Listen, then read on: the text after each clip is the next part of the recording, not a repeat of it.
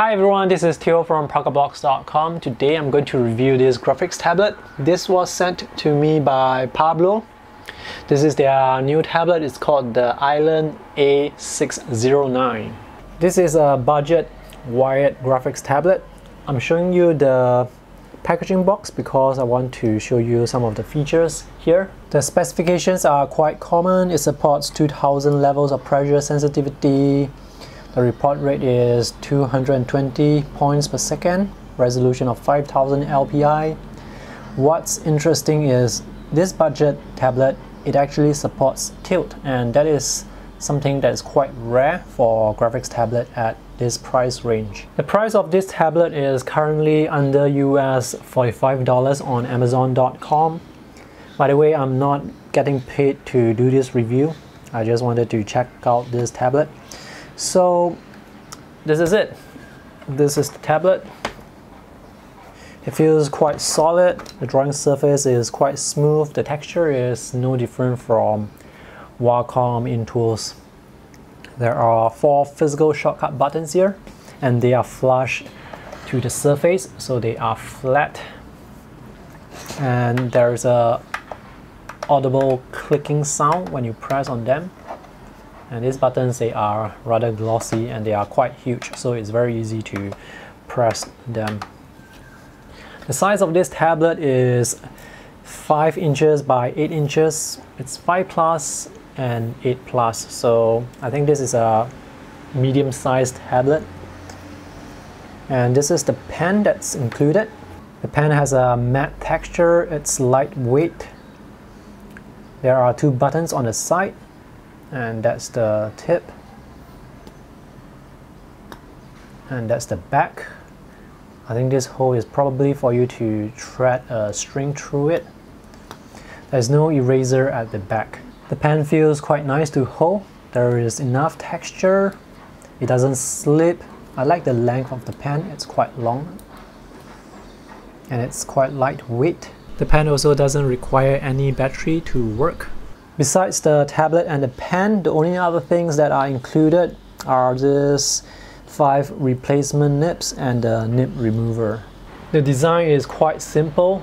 Having the drawing area and the buttons as one almost seamless piece of design is quite nice.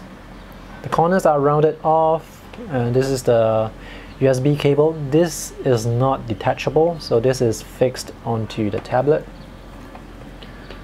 On the back are 4 rubber feet, so this tablet, it doesn't glide. It's very firm when you lay it onto the table. And this is the USB cable. It's quite long, around 2 meters. I've just connected the tablet to my computer. So when the pen is hovering on the surface, the light will light up. And it has a hovering distance of around, I would say, 1 cm to 1.5 cm, so that's a good height. Before you can use the tablet, you must install the driver, which you can find available for download on their website. I have already installed the driver. Today I'll be testing the tablet on Mac OS. I've also used the tablet on Windows and it works fine, but there are some things I want to say. I'm not sure if it's my Windows computer that is slow, but after installing the driver, I feel that launching applications, the system, it just feels slower. I'm not sure if it's the tablet, but after I uninstall the driver, it seems that my Windows computer, it's faster. Things like opening up applications. But when you're actually drawing inside the application, the speed is fine. There's no lag whatsoever. It's just that the drivers, I think somehow they make the system a bit slower. I cannot confirm that, so I'm just putting it out here for you to take note of. So let me show you the settings that are available. Now, after you have installed the tablet driver in Mac OS, the settings will appear in the system preferences. So you can set the pressure sensitivity. Now the default level is quite soft, so I actually turn it all the way up to hard. So this is the pressure lines that you can create. You can map the tablet to your monitor depending on the aspect ratio of your monitor. And if you are left-handed or right-handed, you can choose the mode here. There are only 4 physical shortcut buttons on the tablet, so you can assign them here. So you can assign the left key, right key, middle key, clicking. You can also assign the buttons to launch application. You can assign a specific keyboard shortcut, however, you can only assign that shortcut based on the keys that are here. These are not all the keys that are available on the keyboard, so this is actually a limited set, and that presents me with a problem. I am not able to find the bracket key. So in Photoshop, the brackets are used to increase and decrease the brush size, and I wanted to set the brackets to the physical shortcut buttons here, but I'm not able to do so because I do not have the option to do so because the bracket buttons, they are not here. So I hope Parblo can update this keyboard. But other than that, you can set other buttons, for example B for brush, Ctrl Z or Command Z for undo and things like that. It's just that not all the buttons are there. Alright, it's time to test out some graphics application. This is Photoshop CS5. I'm going to show you the thin and thick lines that I always do.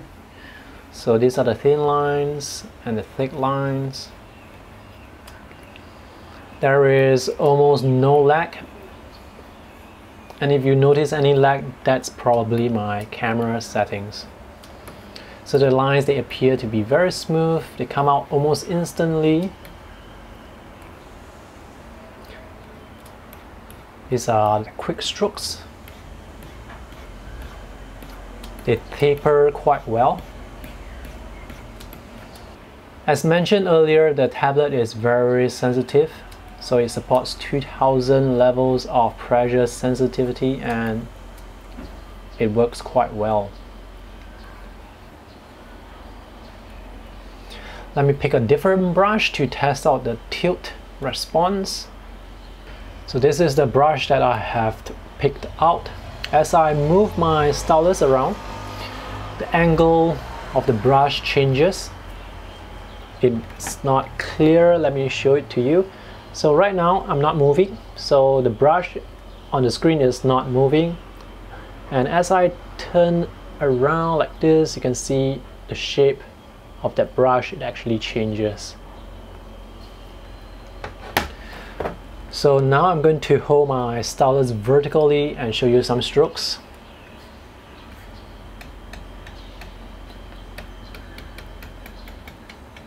And now I'm going to tilt the brush on its side and show you some strokes.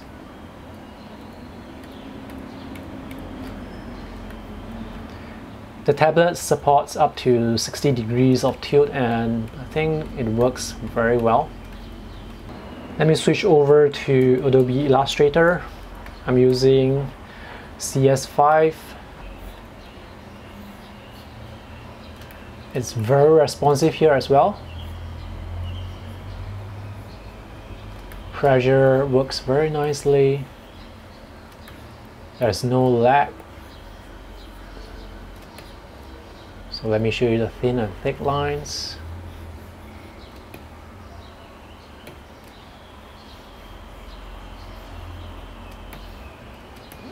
It performs very well on Adobe Illustrator.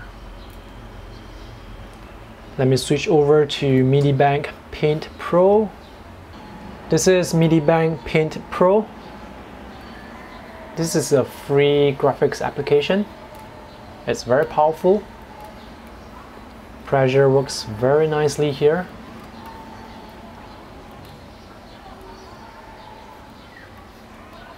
The surface of the tablet is a bit smooth, perhaps slightly smoother compared to the Wacom Intuos. So I can say that perhaps the Intuos has more texture on the surface and it's slightly better to work with, but this works quite well too. This is Mischief. Pressure works as well.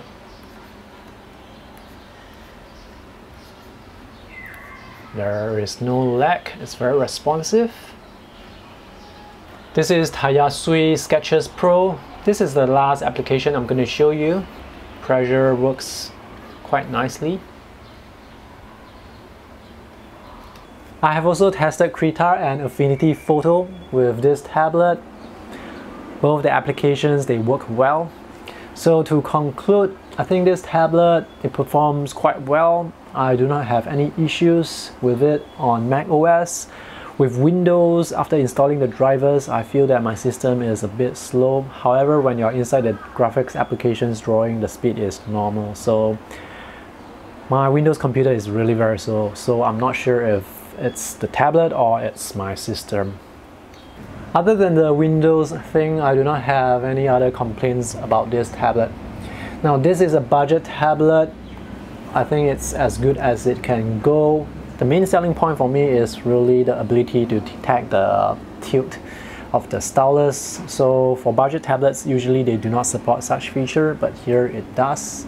And that feature in a budget tablet is actually quite rare, at least currently.